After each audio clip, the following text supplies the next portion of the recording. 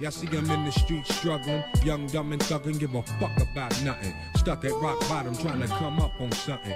Pumping from sundown to sun. What's up, guys? Street Justice here. Welcome back to my channel. We are back with another reaction to Game of Thrones on this Game of Thrones Thursday. This is Season 3, Episode 1, Valar Dohaeris. Once again, hopefully I'm saying it right. Either way, if I'm not, we're just going to roll with it. But yeah, this is the season premiere, guys. I'm super excited to jump right in this season and see what it has in store for us. I don't really want to make any new predictions until I've actually seen the first episode. Aside from one, I still think Theon is going to get his very shortly. I still can't believe that he actually made it out of Season 2. Like, that is freaking crazy. So he has to die shortly. We shall see, though, if he actually gets his this season. But yeah, like I said, I don't have too many more predictions to make before we jump in. But yeah, it's been over a week since I've actually watched this show, so I'm definitely excited to jump right in, check it out. I had to deal with some stuff mentally, physically, family, but that's all taken care of now. I just knew I had to take some time to myself so I could come back strong for Season 3. I don't want to die. I'm still on second season Game of Thrones. But we're here now. I'm excited to jump right in. Full reactions as well as my Patreon link is down in the description below. If you guys haven't already subscribed to the channel, now's a very good time to click that button down below. Smash the like button while you're there. With that said, let's jump right in. Let's check it out. Let's go. What the fuck? Interesting start. Sam's still alive. That's the most important thing. I guess the undead just didn't even deem him to be a threat. Brother. What? Holy shit.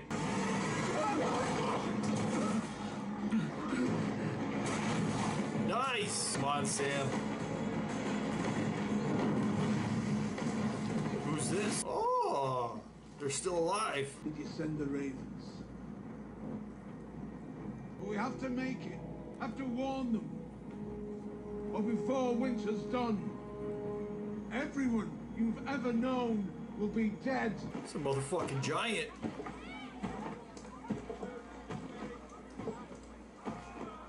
What? I don't stay too long, they're shy. Crazy. Shy, they get angry. Okay, that is pretty cool. I didn't know there were giants in this show. He wants to be one of us. They're recruiting him. What's your name, boy? Jon Snow. Your Grace. I don't think they do that here. Stand, boy. That's the real one? We don't kneel for anyone beyond the wall. I didn't think that was the real guy. No. You're Ned Stark's bastard. Why do you want to join us, Jon Snow? Thousands of years ago, the first men battled the White Walkers and defeated them. I want to fight for the side that fights for the living. We'll need to find you a new cloak. He's in. Badass Scar. I got a few of my own. Dog bite. Rototiller. Pod, It's your sister. what are they doing here? Protecting me, I assume? Will you let me in? No, I don't think so. If I wanted to kill you, do you think I'd let a wooden door stop me? Why are you here? I wanted to see your face. They said you'd lost your nose, but it's not as gruesome as all that. Of course it wasn't a rebel who tried to kill me. No? Curious. Bit of a come down from Chamber of the Hand. Fuck you, Cersei. I suppose you need much room. Grand Maester Pycelle made the same joke. You must be proud to be as funny as a man whose balls brush his knees. You're meeting Father today. What do you want from him? Why are you so nervous about what I'm going to say to Father? Because you're a liar. I expect you'll tell lies about me, about Joffrey. Any lies in particular? Look at these two shining warriors. Tarin Mant and Sir Who's It the Food Sir Meryn Trant. Something to pop off. You put your hand on that door. You lose the hand. Here we go. Who are you? I was in the battle. At Blackwater. And saving which king? Uh-oh. The one true king of Westeros, Stannis Baratheon.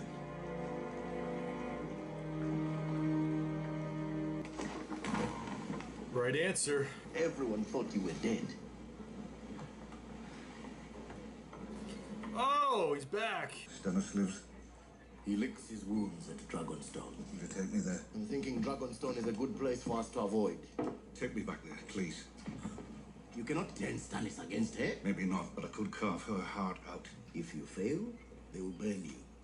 If you succeed, they'll burn you. Stay alive a little longer, my friend. 200 Northmen slaughtered like sheep. The debt will be repaid, my friend. They rot in the ground while their killer runs free. The Kingslayer won't remain free for long. Their best hunters after him.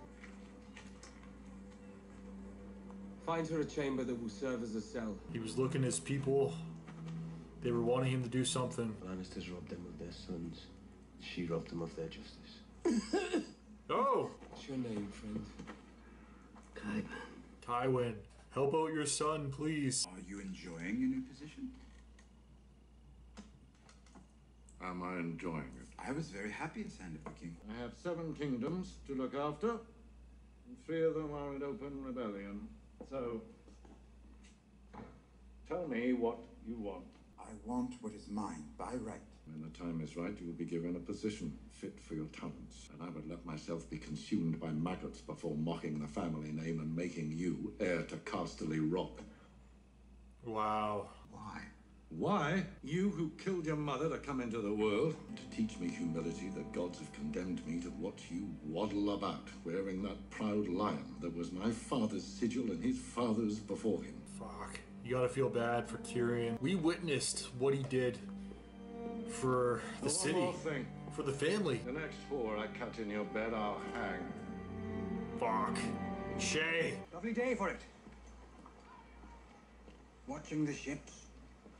Lord Baelish. Might I speak with Lady Sansa alone for a moment?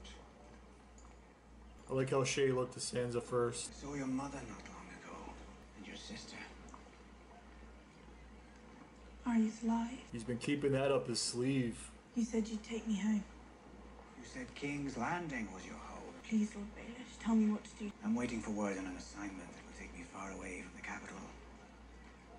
When I set sail, I might be able to take you with me. You're her handmaiden. She's the one that got blamed for it. Watch out for her.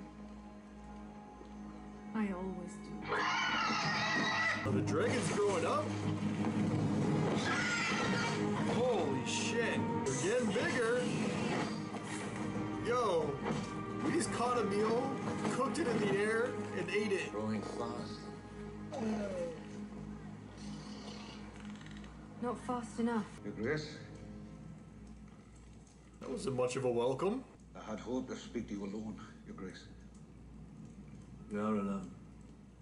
Wow. I could have saved those men. You would have taken the city, Stannis would now sit upon his rightful throne, and you would stand beside him. But I wasn't there, because you convinced your king to leave me behind. But I told your son is true. Death by fire is the purest death. Woman is evil! She's the mother of demons! Take him to the dungeon, lock him in a cell. So we got the mother of dragons and the mother of demons. And this little twerp. Can't even walk his own streets. Why have we stopped? It's Lady Marjorie, Your Grace. My lady! We should have guards, my lady. Why?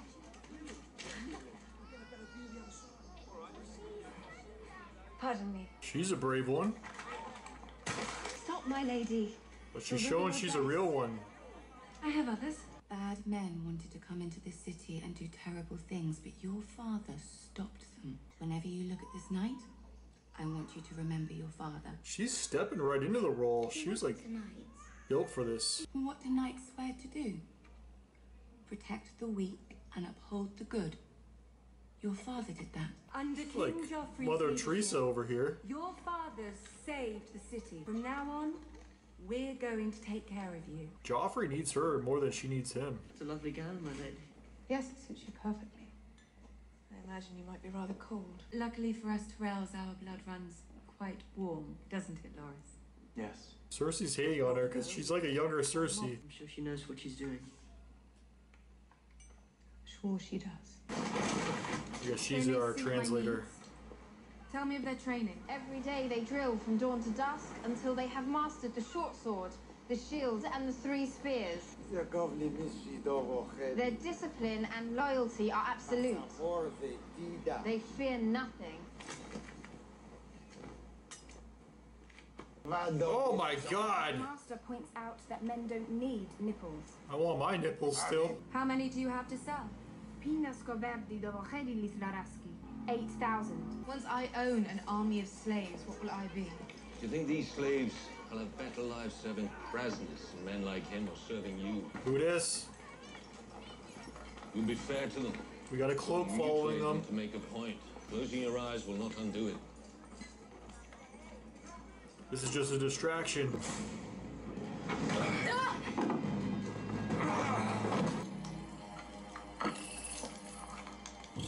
What in the...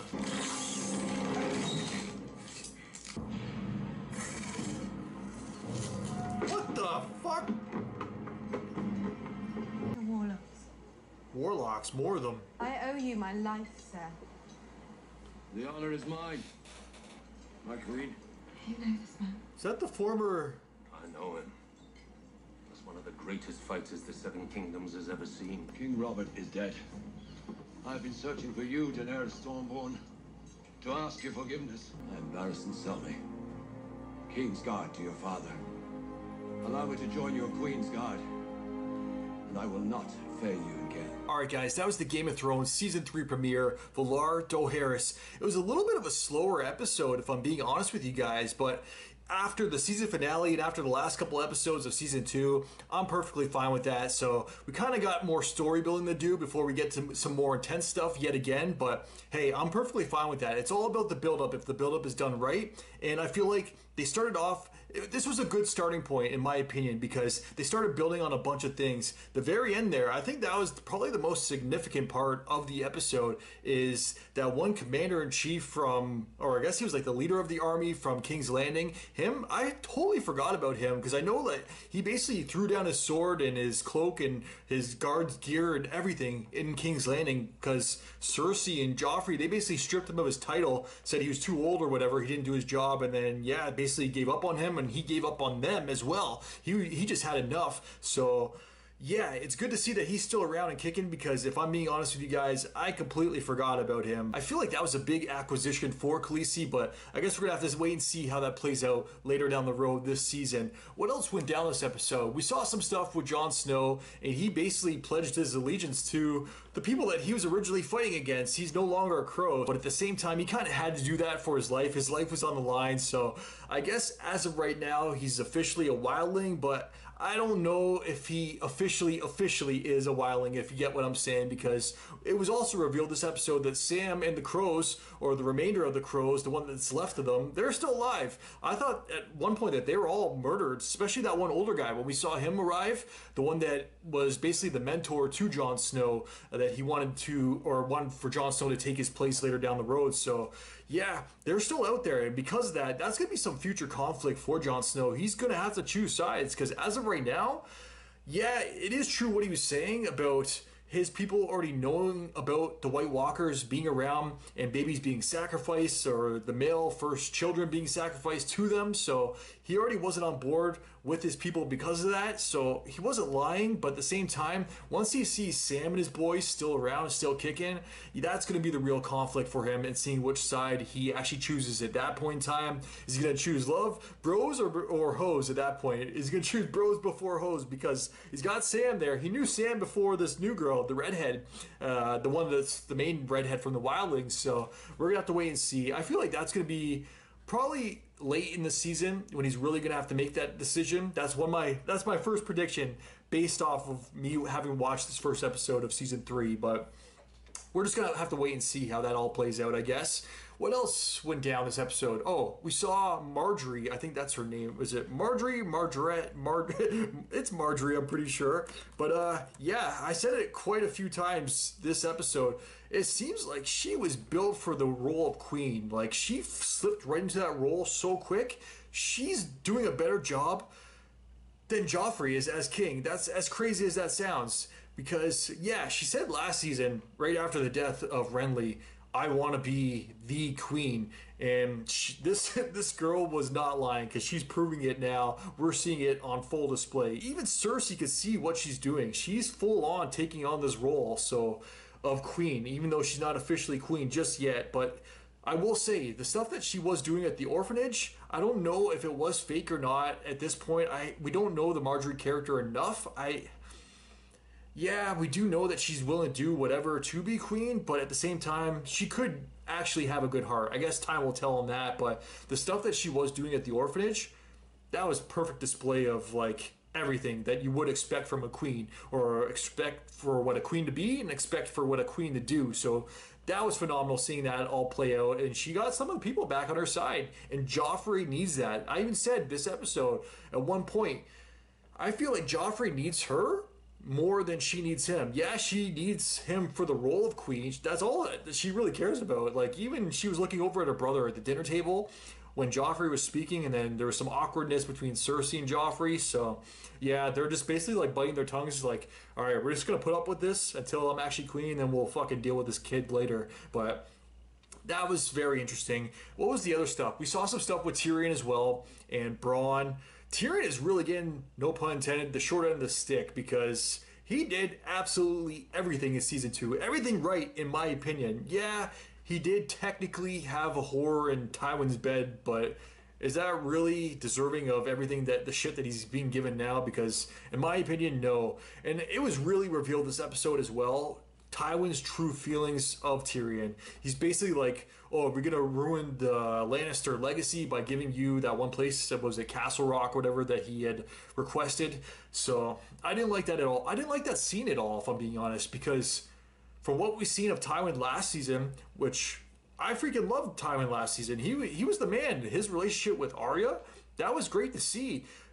But I even said this episode, I feel like his relationship with Arya is better than the relationship that he has with his own son Tyrion. So I just feel bad for Tyrion at this point. And then he did say also, I don't know if this is another foreshadow, but he did say, if I catch another whore in your bed, they're being hung. So I hope that is not a foreshadow for Shay, because I really like Shay. I've grown to love her character, and especially because of the love that she has for Tyrion. That's like one of the only real displays of love that we see in this show, aside from the Starks as well, because I do believe that the Starks actually have love for each other. But speaking of the Starks, King Robb, he's having to be a leader. He's being a good king. But at the same time, it sucks to see, because he had to lock up Cat once again.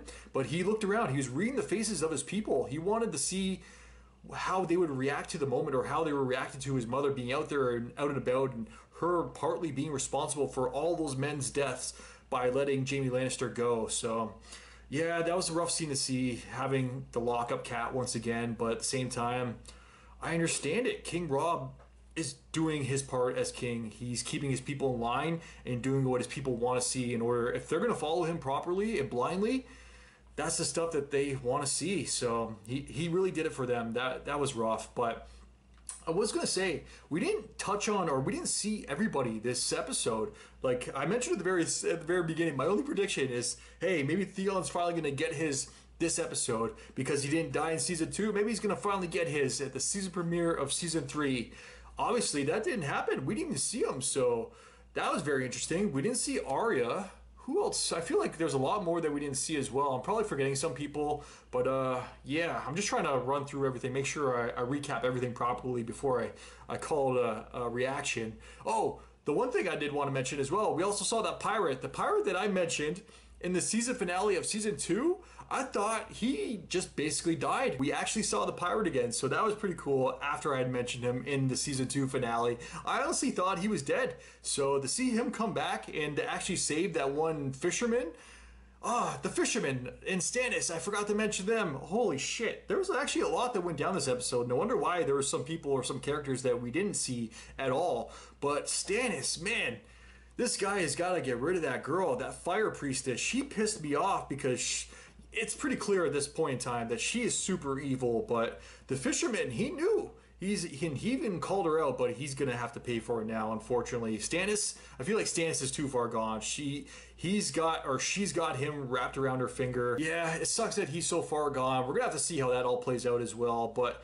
yeah, that's the first episode. That's the season premiere of season 3. Hopefully you guys enjoyed my reaction to it. But yeah, that's about it for me, guys. It is super hot here. I'm starting to sweat a little bit, so I need to turn off all the lights and cool down a little bit. As always, definitely let me know what you guys saw in the comments down below. If you guys could like and subscribe, it really helps my channel grow. Until next time, I am out. Enjoy your day. Peace. Well, I didn't smoke enough for you, didn't drink enough for you, wasn't full enough for you, wasn't good enough for you, damn. You play me like a yo-yo and shit. Well, I'm not the one to be yo-yoing when you put that shit on me. Then I watched you leave, let you back in, you came back in and shit on me. Drag me along for a week,